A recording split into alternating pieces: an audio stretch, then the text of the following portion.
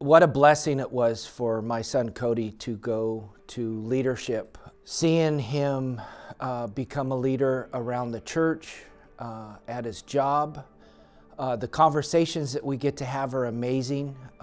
What a great godly young man that he has turned into.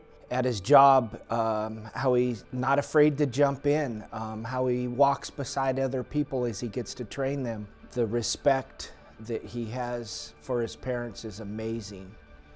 I love the engaged side of him as he would seek to spend time with me.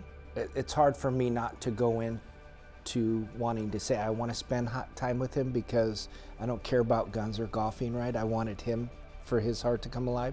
The conversations that him and his mom and I can have in the dining room or living room and just sit there and talk about all kinds of stuff to see how his heart is engaged in the conversation.